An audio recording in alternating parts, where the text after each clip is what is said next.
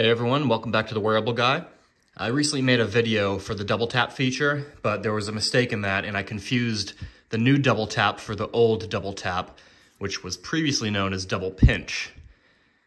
So in this video, I'm going to explain to you how you can use the actual double tap feature and how you can set it up and get it working. So if you want access to this feature, you're going to need one of the new Apple Watches, so the Apple Watch Ultra 2 or the Series 9. And you're also going to need Apple Watch OS 10.2 beta update. The most recent one as of this video is 10.3, that's why I said it. So if you just go ahead and download the new beta update, then it will work for you. So let's go ahead and show you how to set it up.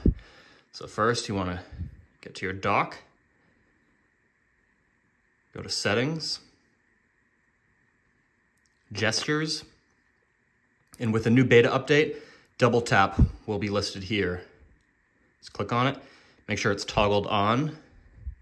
And as you can see here, it says tap your index finger and thumb together twice to answer a call, reply to a message, see your smart stack, and more.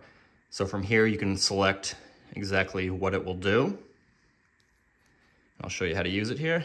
So in order to use it, you have to bring your arm up as if you're reading your watch. So it might be difficult to do from this angle. There we go, it worked. So it works really, really well.